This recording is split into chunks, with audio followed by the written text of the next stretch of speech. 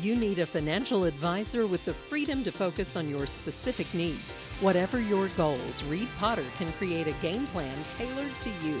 Call Reed at 432-0777 at Pikeville, Kentucky to learn more.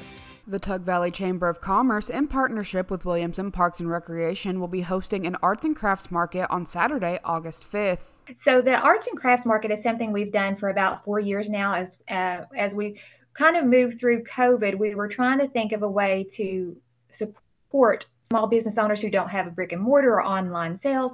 And so that's kind of how that concept developed, where how could we get some revenue flowing for these small business owners? Well, it's grown from there, and we've just kept that up.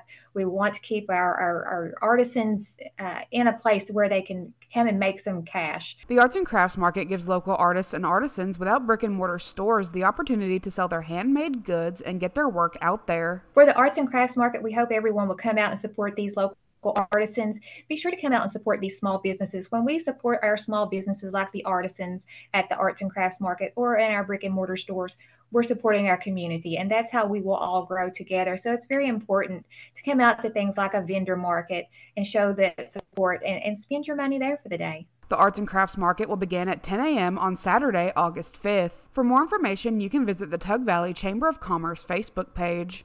For Mountaintop News, I'm Kelsey Dean.